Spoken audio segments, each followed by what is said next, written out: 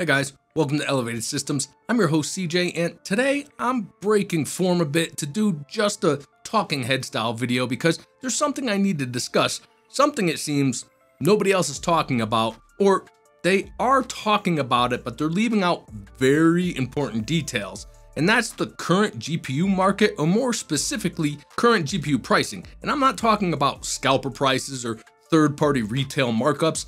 I'm talking current and future MSRP pricing and exactly what's affecting it. And this all stems from the fact that I just purchased this brand new RTX 3050 at the MSRP of $240, which to me is absolutely the best deal or the best value in PC gaming in the past year or more. But despite that, and I'm not singling anyone out, something I've just noticed from both reviewers and in general from community interaction is continuing to compare the price to performance of current new graphics cards to the price to performance of 1, 2, or 5-year-old cards based on cost alone. Now, of course, it's been traditional to take a card like this 3050 and compare it to the last gen predecessor, which, well, doesn't really apply here unless you're taking NVIDIA's line of bull that this is the replacement for the GTS 1650.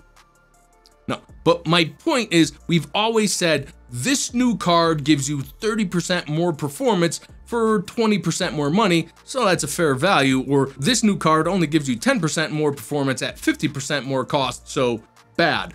Unfortunately, things have changed.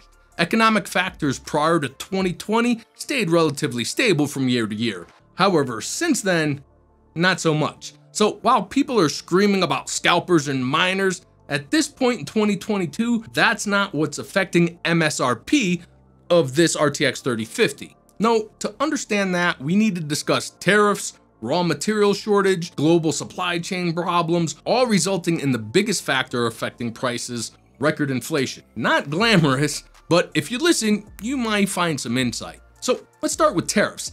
Any electronic product produced in China in the past 3.5 years have a 25% tariff imposed. Now, at first, with the NVIDIA 2000 series and Radeon 5000 series, manufacturers found ways to reduce and absorb this cost because supply still outweighed demand, so passing it on to consumer wasn't financially feasible. But as the supply versus demand dynamic flip-flopped, yeah, the consumer is eating a lot of that added cost. And it doesn't look like these Trump-era import taxes are going away. In February 2021, several large graphic card manufacturers wrote the Biden administration asking to lift the tariffs.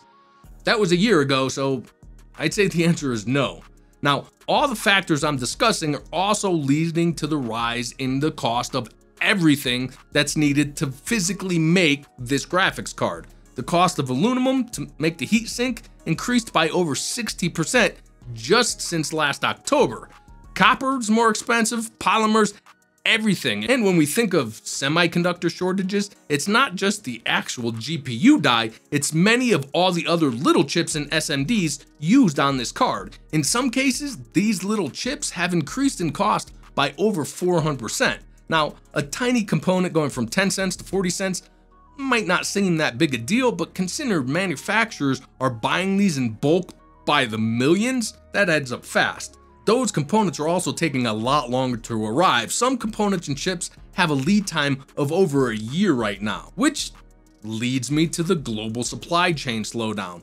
Generally, it would take a product about 50 days travel time from leaving the factory in China to arriving in a retailer's warehouse in the US or Western world. Right now, on average, it's taking about 110 days. All that extra transport time means more fuel costs, more labor costs. It's not free. The cost is paid by the manufacturer shipping the item, which is passed on to us. I have 4 products sitting here in the office that I received from different companies to review months ago, but they're just sitting here because although launched, they haven't made it to retailers yet. And I'm not reviewing products you can actually buy. Now, the biggest factor affecting the cost of everything today is just straight up inflation. See, we never had to really factor in inflation when comparing GPU MSRPs from one generation to the next because generally the inflation rate has gone up 1% one year, down 0.5% the next, up 2%, back down 0.5%. It doesn't ever really affect pricing in the short term. Unfortunately, right now, we're seeing the highest inflation rate since the 1980s. The inflation rate in 2021 was 7%, and it's still rising. The technical definition of inflation is the loss of purchasing power of currency resulting in increased prices, or simply the same amount of money today doesn't buy you as much as it used to. We see this all around us. You pay a utility bill lately, need to buy a new appliance or piece of furniture. How's that grocery bill looking? Taco Tuesday for my family has gotten about 20% more expensive over the past year, but my tacos only taste about 5% better.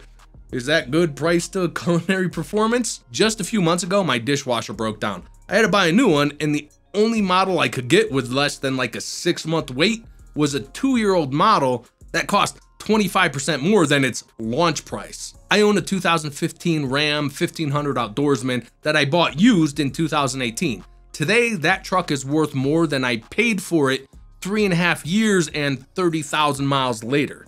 So, to sum this all up, I had a conversation with a viewer who argued that the RTX 3050 performs just slightly better than a GTX 1070, which cost $380 back in 2016. So the max you should pay for a 3050 is $380, which I actually agree with, but for different reasons. Because if you apply just the general cumulative inflation rate of 16.2% to that 2016 card, that's $441 in 2022. Oh, and don't forget the 25% tariff. So now the argument should be $551 is the max you should pay for this?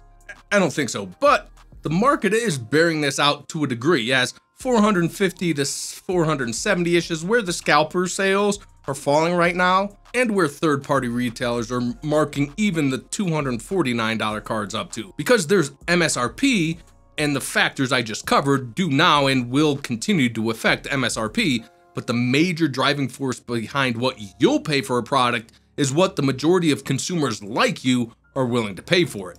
Supply and demand. If the majority of consumers are willing to pay $450 for this RTX 3050, that's what retailers are going to sell it for. That's the job of any company or corporation.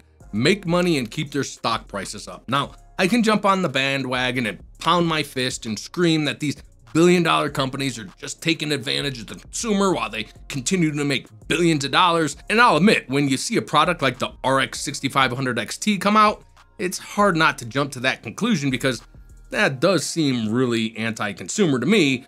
But on the same note, when you see Asus, Zotac, EVGA, and Gigabyte actually sell 3050s at MSRP, we didn't see a lot of the opposite type of coverage because it's not the popular thing to do right now, I guess. And that's also because outside of the Newegg Shuffle, they really aren't available.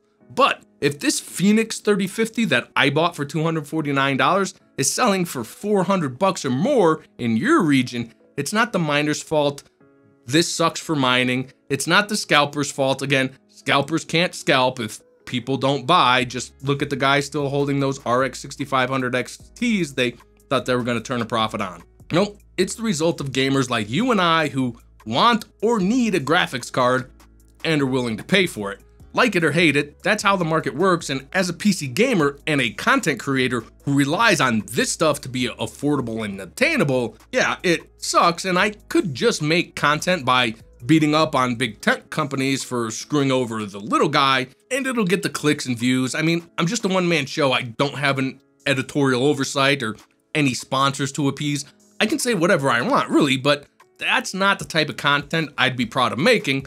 I'm also an adult with college and retirement investments, and as much as my heart says these big tech companies should ignore these very basic market factors and eat the extra cost of manufacturing in 2022, my brain knows that isn't even a reasonable or realistic business practice.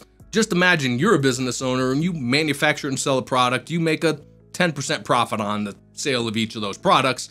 If all of a sudden the cost of making that product goes up 25%, how long can you continue to sell them at a 15% loss? And if you have stockholders, trust me, it won't be long. Okay, anyway, sorry, long rant, but it's just simple Econ 101, and on the bright side, maybe this RTX 3050 represents a turning point and hope, because for the first time in over a year, we had an MSRP announced, and then some cards were sold at that actual MSRP. Now, they all sold out, of course, and it'll be a week or two before we know what resupply looks like and where the market lands on final pricing. But however briefly, it happened, and I got one, and I built a brand new gaming PC at MSRP. That's the video I was supposed to share with you today, but I've had a cold, we all know what that means in 2022, and it had me down and out for most of the week. But the PC is done.